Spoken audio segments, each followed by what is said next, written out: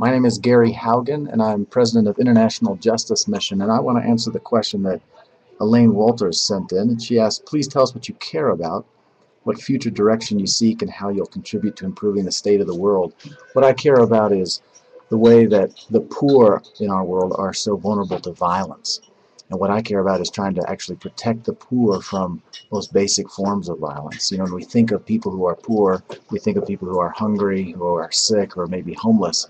And sometimes we don't understand that the poor are actually just utterly vulnerable to violence. All forms of sexual violence, illegal detention, slavery.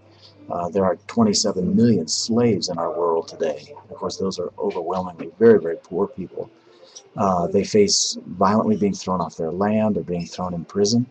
And how in the world do we expect those who are poorest to be able to move forward if they can't be safe from violence? Because you can give all kinds of goods and services to the poor, but if we don't restrain the bullies from taking those benefits away, then we're probably going to be disappointed in what we're able to achieve. So I'm looking forward to seeing a future in which the poorest in our world get what we all get to have here at the World Economic Forum, and that's just protection from forces of violence. You know, here in Davos, there's thousands of well-trained law enforcement that are protecting us and keeping us safe. And everyone here understands that you need that kind of protection just to be safe from those who would prey upon you.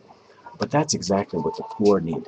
They also need access to excellent law enforcement. But the truth is, they live in a state of de facto lawlessness.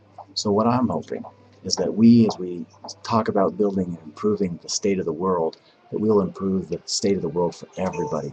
Because if you're not safe, nothing else matters. And we want to see a world in which everybody is safe from violence.